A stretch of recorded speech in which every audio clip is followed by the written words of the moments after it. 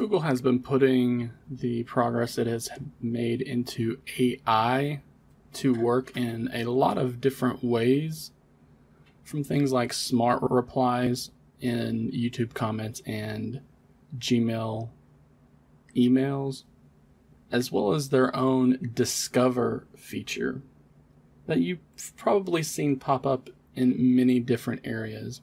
I know Google has it in the Google app. They have it on the new tab page of Google Chrome.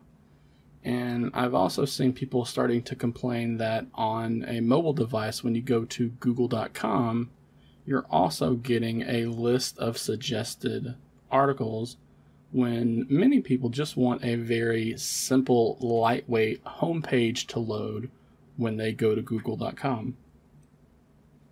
Thankfully, there is a way to disable Google Discover on the Google homepage on mobile devices. And we can access that by first opening up, I use Chrome right here. So we open up the web browser and then go to google.com so that you can see that we have our recommended article feed here. From here, we're going to tap on the hamburger menu icon up here at the top left. And then that's going to bring out this extended menu so that we can tap on settings.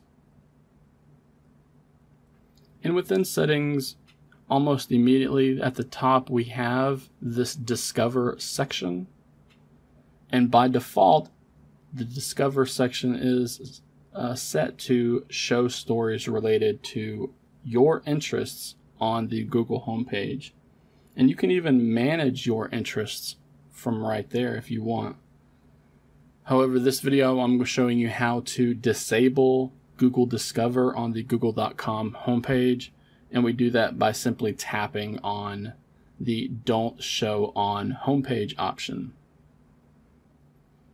Now, after you select that option, you're going to need to scroll down and tap on Save so that you can get that message saying that your preferences have been saved. And then once that's done, you're going to be automatically taken back to the Google homepage, or you can simply go to google.com again if you want.